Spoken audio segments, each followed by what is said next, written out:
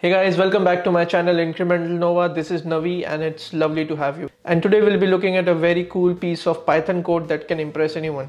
If you are from a programming background or if you are not from a programming background and you have seen something like this on the internet, something like a digital art or a sketch, and ever wondered how people do that, and if you would have thought like people actually type those letters and create that kind of art, you are totally wrong. It's very easy to create. I'll show you a way.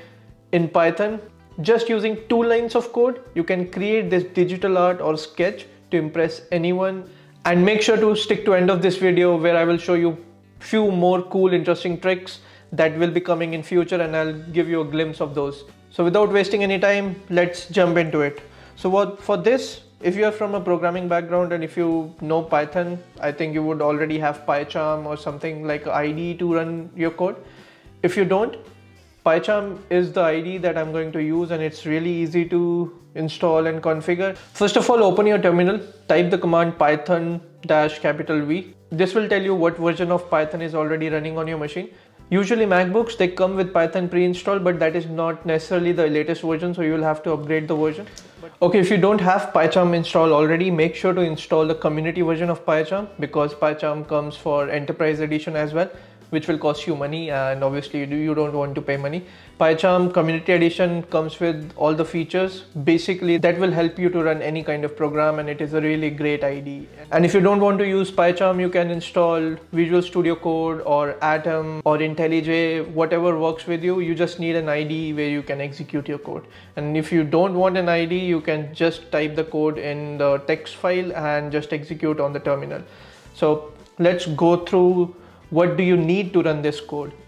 Alright, as mentioned, we'll be using PyCharm. So this is PyCharm. When you open it, all you have to do is just right click here, new Python file. What you want to name is digital art. You can name it anything, and this is what you will get. You need to install Python WhatKit library. So for that, what you have to do is you'll have to go to Chrome.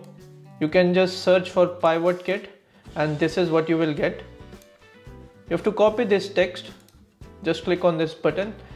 It will be copied to your clipboard, and just paste it here and just press enter. So this is going to take care of the library installation and everything. Once that is installed, what you have to do is now you have to import Python WhatKit.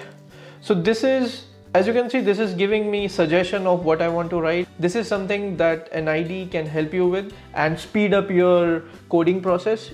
That is why I like to use IDE. If you don't, and if you're someone who doesn't like to use IDE, it is totally fine. But just stating my case why I use IDEs, it speeds up your process. See, I just imported PyWhatKit, and now I need to write PyWhatKit dot image to ASCII art. As you can see, this is giving me the method name as well. I'll click on that. Now I need to pass it the image that will create the digital art.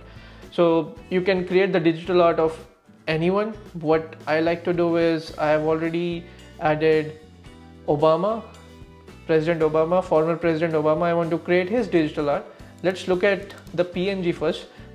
So this is the PNG image of Obama's face. I'm going to create a digital art out of this. So what I'll do, I'll just pass this as one of the file. So obama.png is the file name. As you can see, it is here. If you don't have this, just go to Google, type Obama PNG file or Obama any picture, just download it, paste it here. Once you have that here, you can just right click and paste. Once you will have that file here, so your digital art will be created in a text file. So let's name it Obama digital art.txt, and this will be a txt file. Okay, so once you have passed the code, something like this, you have passed the file that you want to create a digital art on. You just need to run this. There are 3 ways to run this program now. What you can do is you can click on run and click on this run digital art. You can right click and click on this run digital art. And the third way is to press Ctrl Shift and R. I like to do that. Once that is done, alright, so as you can see, the Obama digital art.txt file that is created now. Once I'll double click on that, does it look like Obama? I think so. Alright, let's quickly pass one more thing. Let's do this for the picture of Scarlett Johansson. So this is the picture of Scarlett Johansson. I'm going to create a digital art of her. All I need to do is I need to pass the file name, which is Scarlett. Alright, so once you run this piece of code, Scarlett digital art.txt will be created. Let me open this file side by side so that you can see the difference. You can open in Finder, and in Finder I'll just double click on this. Here is the file. Here is Scarlett Johansson's portrait, and here it is. Do you see the resemblance? Hair, body. This is how easy it is to create a digital art in Python. You just need to import this library, and you just need to use one more method on top of that and just pass the file name, and it will create the digital art for you. So this was like the easiest piece of code that you can use to impress anyone. I'm going to post few more videos like this where you don't have to write long piece of code, just 3-4 lines of code, and it will produce something cool and interesting.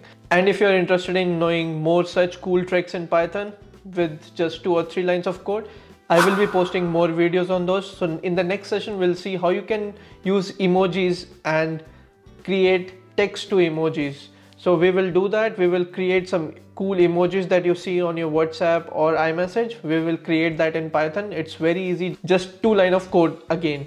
In the next video, we will see that. My purpose with this series is to show you that Python or programming is really easy, and you can use it to create such cool, interesting things which can impress others, and you will learn a lot of things as well. With that, thank you so much. If you like this video, give it a thumbs up, subscribe to my channel, see you in the next one, and don't forget to exercise today. Thank you.